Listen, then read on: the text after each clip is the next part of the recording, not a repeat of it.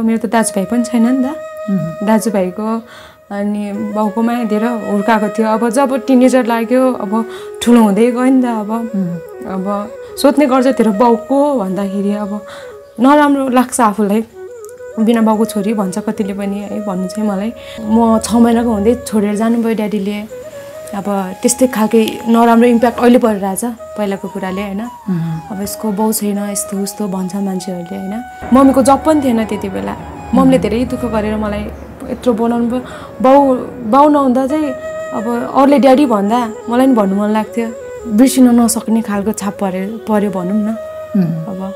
यादहरू छ भनौँ न त्यस्तो खालको यादहरू चाहिँ छ मसँग ड्याडीले छोडेर नगएको भए त यस्तो हुँदै हुन्थेन नि हैन अब छोडेर गयो अनि कन्ट्याक्टमा पनि भएन अहिले यो पिपल पाते उठा भन्ने जुन त्यो टिकटक आयो नि त्यहाँबाट चाहिँ डान्स स्टार्ट गरेँ मैले नचिनेको मान्छे त अब हामीले हैन कोही देख्दा कस्तो हुन्छ भनेपछि अब त्यो कुरा छोडिदिनु न याद त आउँछ कति आउँछ नि अब याद त उसको फ्यामिलीलाई मन नपर्ने म चाहिँ किन अब खोइ अब मान्छेहरूले त्यसै खालको कुराहरू भनिदिएको छ अरे मेरो बारेमा तेरो बाउले त छोडेर गयो भनेपछि हैन त्यो त केही बिग्रेकै छैन अझ त भर्खर टिनेजरमा छस् तैँले जस्तो भने त्यस्तै पाउँछस् किन रुन्छस् किन आँसु खेर फाल्छस् भन्छ मम्मीले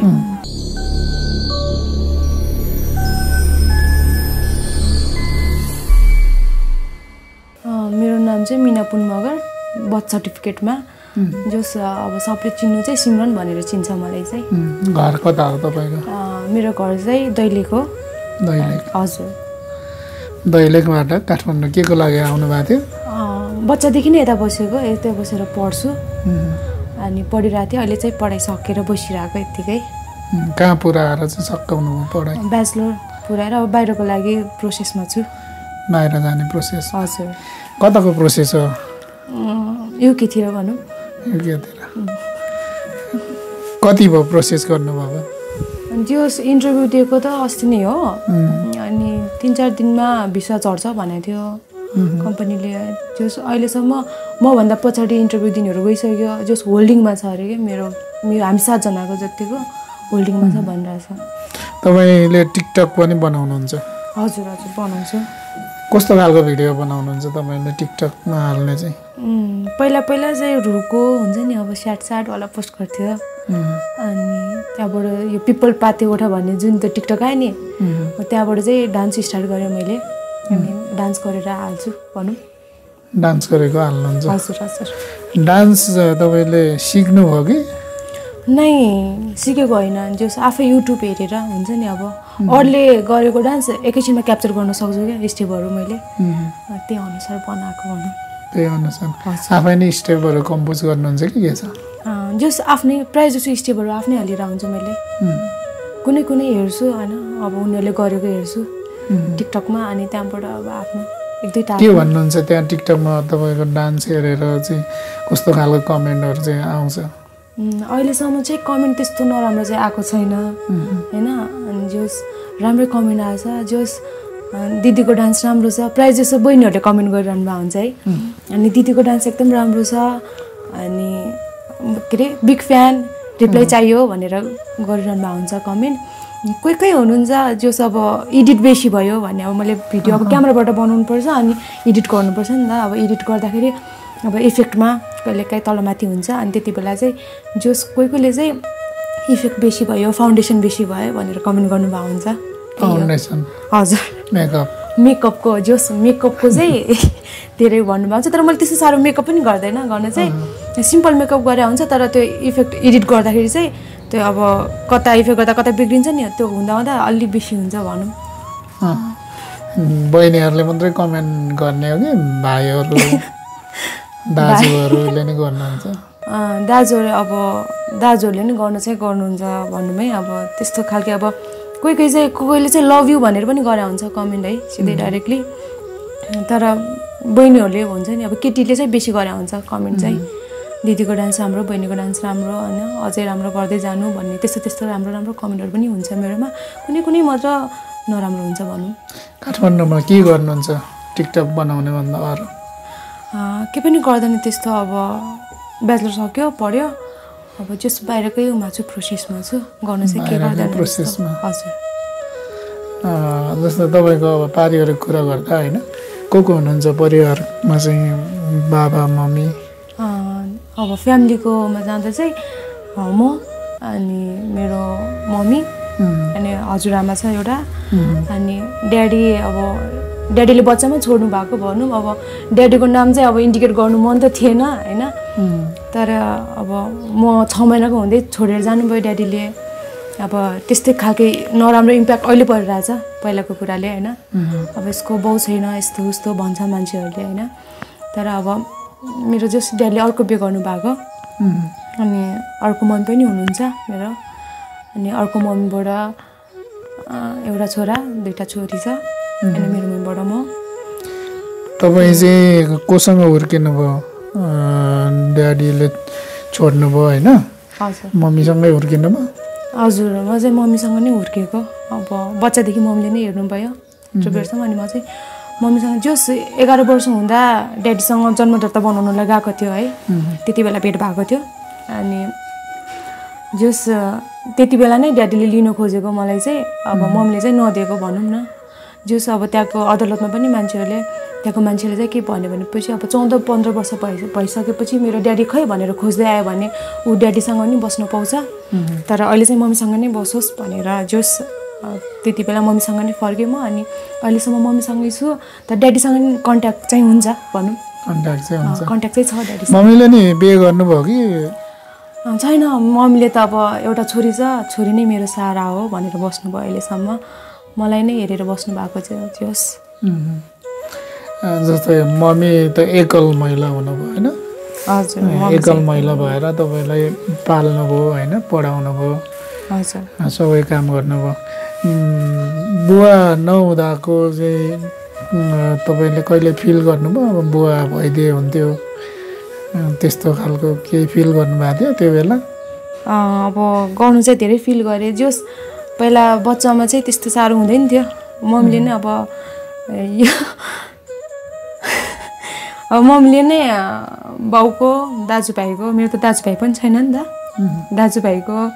अनि बाउको माया धेरै हुर्काएको थियो अब जब टिनेजर लाग्यो अब ठुलो हुँदै गयो नि त अब सोध्ने गर्छ तेरो बाउको भन्दाखेरि अब नराम्रो लाग्छ आफूलाई बिना बाउको छोरी भन्छ कतिले पनि है भन्नु चाहिँ मलाई अब पहिला मैले बाउको माया पाएन है अब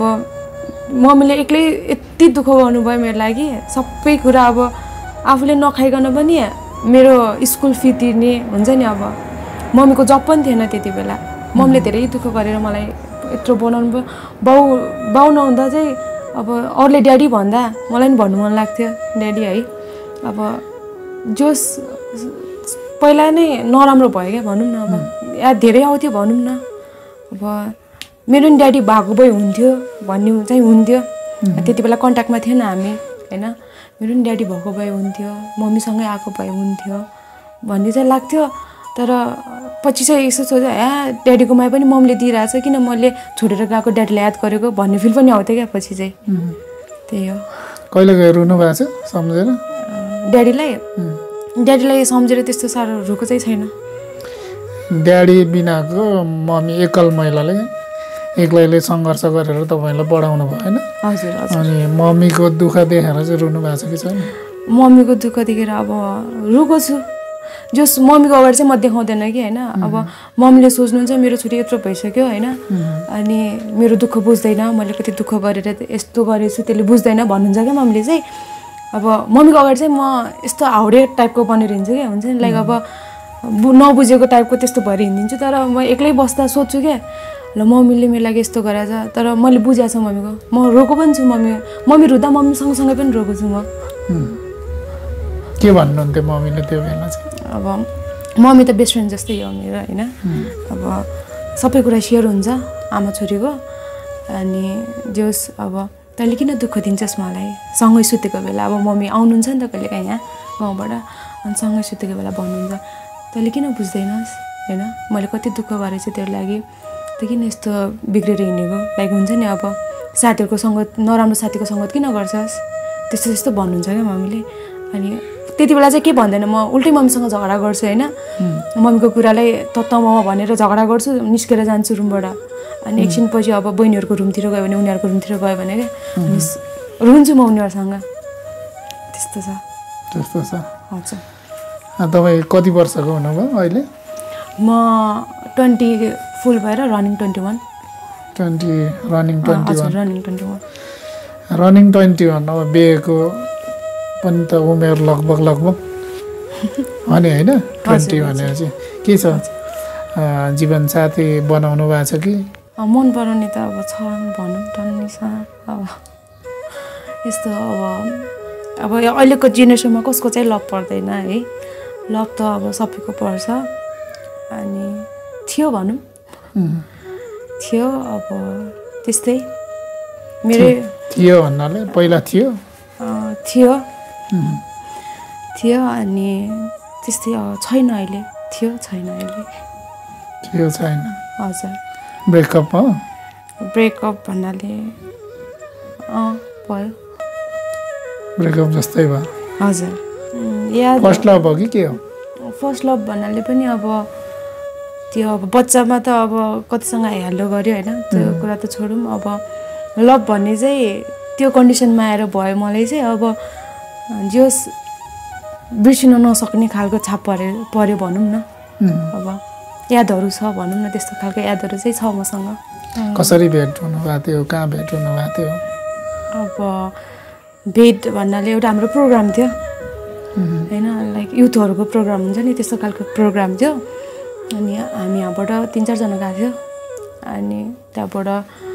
त्यही भेट भयो अनि भेट भइसकेपछि अब फर्स्टमा त लभ होइन अट्र्याक्सनै भयो भनौँ न होइन देख्नु बित्तिकै त कहाँ लभ हुन्छ अट्र्याक्सनै भयो भनौँ अनि त्यहाँबाट बोल्दै गयो अब म नै हो नम्बर लिने अब मलाई अट्र्याक्ट भएको नि त उसँग नम्बर लिने मैले लियो अनि बोल्दै गएपछि अब अनि उसलाई चाहिँ त्यस्तो खालको थिएन होला सायद अब जति ममा थियो नि त्यस्तो खालको थिएन होला तर मलाई चाहिँ माया लाग्न थाल्यो भनौँ न अब माया लाग्न थाल्यो अब त्यहाँबाट अनि बोल्दै गयो अनि बोल्दै गइसकेपछि बिचमा छुट्यो फेरि भनौँ छुट्यो बोल्नु छोडिसकेपछि अनि फेरि बोल्नु मनै गयो बोल्नु अनि फेरि बोल्यो कुरा हुँदै जाँदा चलिरहेको थियो भनौँ अब के भयो बिचमा अब त्यो त अब के भन्नु त्यही हो अहिले चाहिँ बोलचाल छैन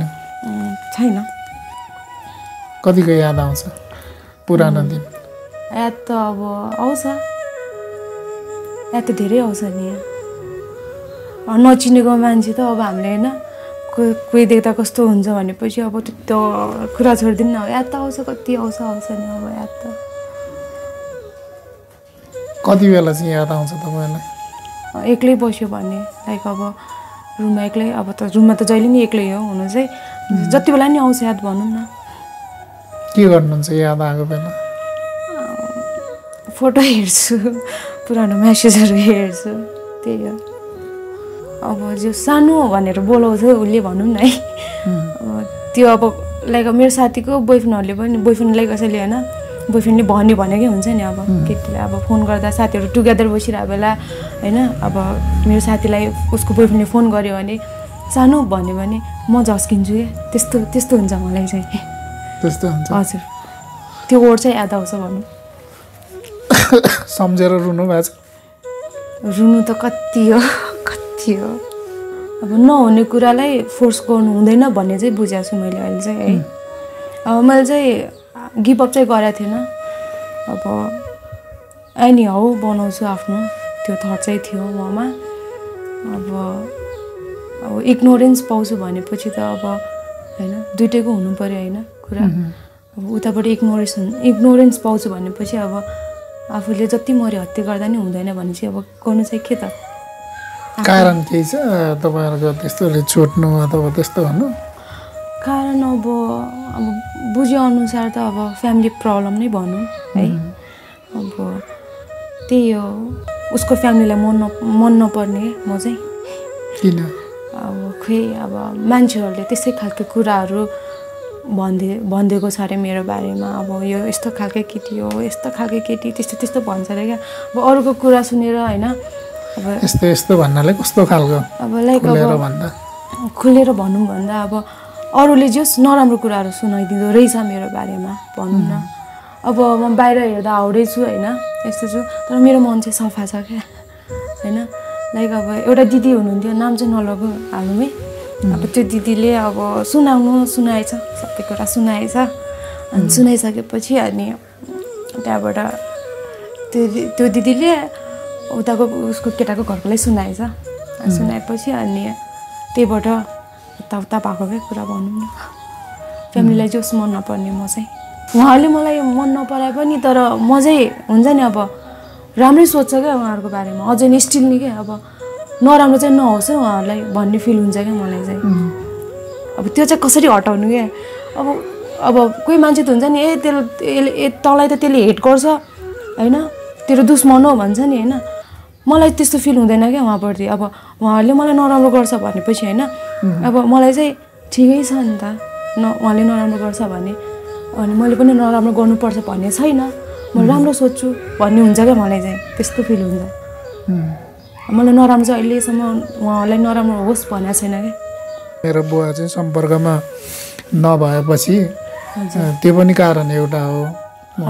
त्यो पनि हो। अब लाइक हो मेन त फ्यामिलीकै प्रब्लम नै भनौँ न। अब यस्तो क्या अब जसले पनि होइन सोध्छ नि त। अब लाइक अब हुनसक्छ अब एउटा केटा र केटी रिलेसनमा बसिसकेपछि अब केटाले घरमा भन्छ होला अभियसली मेरोसँग अफेयर छ भनेपछि अब फ्यामिलीले त सोध्छ होला नि कसको छोरी, बाउको हो आमाको भनेर सोध्छ। अब मेरो पनि हुनसक्छ भयो होला त्यस्तो होइन। अब त्यो त अब भगवान् जानुहोस्, हुनसक्छ भयो होला। अनि अब बिना बाउको छोरी, ड्याडीले छोडेर नगएको भए त यस्तो हुँदै हुन्थेन नि होइन। अब छोडेर गयो अनि कन्ट्याक्टमा पनि भएन अहिलेसम्म। अहिले बल्ल बल्ल कन्ट्याक्टमा आएको छ। अहिले चाहिँ कन्ट्याक्टमा कति वर्ष पछाडि? अब म 11 वर्ष थिएँ, अहिले 20 भयो भनेपछि अब ड्याडीले मलाई 11 वर्षमा भेट भएको थियो भनौँ न। त्यही 21 वर्षसम्म कन्ट्याक्टलेस नै भयो भनौँ न ड्याडी। अनि अहिले फेरि दाङमा छ अरे सुने मैले। अनि त्यहाँबाट अनि कुरा पनि भएको थियो अस्तिसम्म। अनि अब कसको छोरी भन्दाखेरि हुन्छ नि ड्याडी छैन भन्दाखेरि यताउति त्यो पनि मेन प्रब्लमै त्यही हो नि त। एउटा आमाले हुर्काएको यस्तो छैन, दाजुभाइ छैन, दिदीबहिनी छैन भनेर हेपाइ पनि पाएको भनौँ न, त्यस्तो हो क्या। तपाईँको बुवा र मम्मीको त झन् इन्टरकास्ट होइन? हजुर हजुर। इन्टरकास्ट भनेको तपाईँको मम्मी चाहिँ के भन्नुभयो? मेरो मम्मी त दलित। दलित? हजुर। दलित भने कुन कास्ट? नेपाली। नेपाली? हजुर। अनि बुवा? बुवा चाहिँ मगर। इन्टरकास्ट हुनुहुन्छ? हजुर। मम्मीलाई त्यही कारणले जातकै हिसाबले छोड्नु भएको त होइन नि?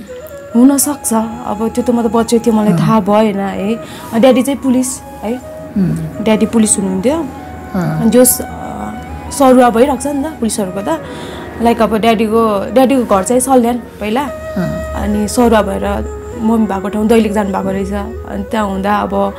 मम्मीसँग बिहे गरेर सबै होइन भनौँ न। अब त्यहाँबाट पछि फेरि अनि फर्केर यता सल्यान आएछ ड्याडी चाहिँ है।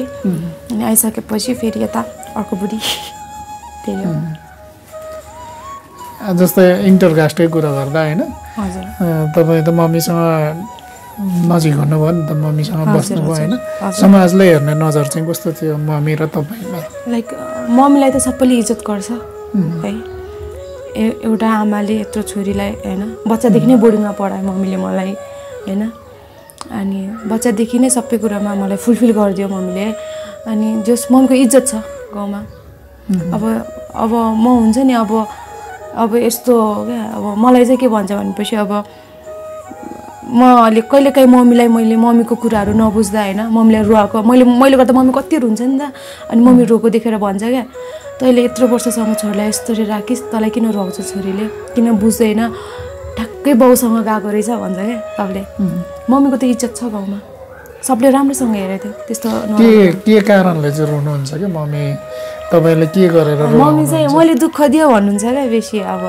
अब के कुरामा दुःख दियो, अब खै आफूलाई चाहिँ त्यस्तो लाग्दैन कि मैले दुःख दियो जस्तो है। तर दुःख दियो यसले मलाई यस्तो होइन, बुझ्दैन, अल्लाहले बुद्धि गर्छ भन्नुहुन्छ क्या। अहिले जुन तपाईँले सुनाउनु भयो नि, तपाईँको आफ्नो केटा साथी थियो होइन हजुर त्यो कुरा चाहिँ मम्मीलाई थाहा छ कि छैन थाहा छ भन्नु हजुर हजुर थाहा छ मम्मीले के भन्नुहुन्छ अहिले मम्मीले अहिले चाहिँ अब मम्मीले जस अब म रुन्छ होइन उसको लागि मम्मीसँग रुन्छु म यस्तो भयो मम्मी यस्तो भयो भनेर होइन अनि मम्मीले भन्नुहुन्छ नरु किन रुन्छ छैन ड्याडीलाई हेर्न होइन छोडेर गए तेरो बाउले त छोडेर गयो भनेपछि होइन तेरो त केही बिग्रेकै छैन अझ त भर्खर टिनेजरमा छस् तैँले जस्तो भने त्यस्तै पाउँछस् किन रुन्छस् किन आँसु खेर फाल्छस् भन्छ मम्मीले म्यासेन्जरमा कुरा गर्छ आमा छोरी भोइस पठाइ होइन अनि पछि एकछिन पछि अब त्यतिकै अनि मम्मीले ल सुत टेन्सन नगर भन्छ मम्मीसँग कुरा गर्दै सुत्छु अनि तपाईँको टिकटककै कुरा गर्दा होइन हजुर हजुर तपाईँको टिकटकमा भिडियो हालेपछि प्रपोजहरू नै आउने गर्छन् होइन लेडिजहरूलाई त हजुर कतिको आउँछ टिकटकमा चाहिँ प्रपोज अब आउनु चाहिँ आउँछ कि लाइभ बस्दा पनि भनिरहन्छन् है अब आउँदा आउँछ कि मलाई चाहिँ त्यो खालको फिल जाँदैन किनकि मेरो एउटा छ है भन्नेवाला हुन्छ मलाई चाहिँ होइन अनि त्यो खालको फिल चाहिँ जाँदैन अहिले त छैन नि त होइन अब उसले पो छोड्या त मैले थोरिनँ अब उसले पो हो त अब माया भनेको अब होइन कुरा होस् नहोस् होइन जस माया चाहिँ हुनु पर्यो त्यो अहिले पनि तपाईँको बुवा होइन हजुर फर्केर आएर मम्मीलाई मलाई हेरे हुन्थ्यो जस्तो लाग्छ कि लाग्दैन जस अर्को मम्मीसँग कुरा गर्दा चाहिँ उहाँले कुरा गरेको अनुसार चाहिँ मिलेर बसौँ जस्तो कुरा गर्नुभएको थियो है अब मम्मी चाहिँ बोल्नु भएको छैन जस म मात्र बोल्छु